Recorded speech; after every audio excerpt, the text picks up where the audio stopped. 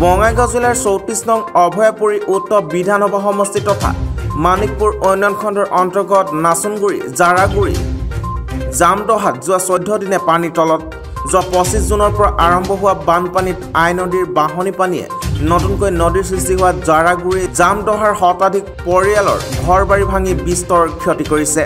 কোনোমতে ঘৰ ভাঙি 2 নং জামদহা ৰাস্তাত আশ্ৰয় গ্ৰহণ কৰিছে যদিও জিলা প্ৰশাসনে পৰ্যাপ্ত সহায় নকৰাৰ অভিযোগ উত্থাপন কৰিছে। স্থানীয় বিধায়ক আব্দুল হাই নাগৰিয়ে জেচিবিৰে মাটি খান্দি দিয়াৰ ফলত নদীৰ সৃষ্টি হৈছে বুলি ৰাইজে অভিযোগ উত্থাপন কৰিছে। অসুবিধা হাগাৰ বহুত অসুবিধা মানে আমাৰ সীমা নাই। একদম ৰাস্তাতে ঘৰ বনাই আছো আৰু কি। কিমানটা পৰিয়াল নদীত বিলীন হৈছে? নদীত মোটামুটি আমাৰ 100 ঘৰ তো এনেই গেছে একদম ইজি।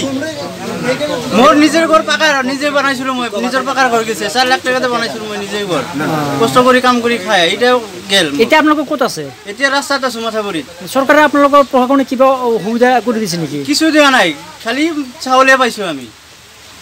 আৰু জিলা প্ৰশাসনৰ পৰা আপোনালোকক খবৰ লৈছিল নেকি?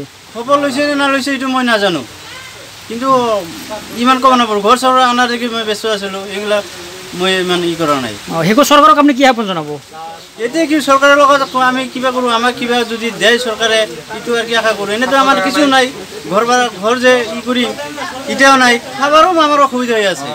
একটা অনুৰোধ মানে কি আমাৰ নদীটো যেনেকা আছিল সেনেকা বান্ধি দিলে হয় মাথাভৰি যেনেকা নদী কাটি দিছে এনেকা মাথাভৰি আপোনাৰ নিচিনা বান্ধি দিলে হয়।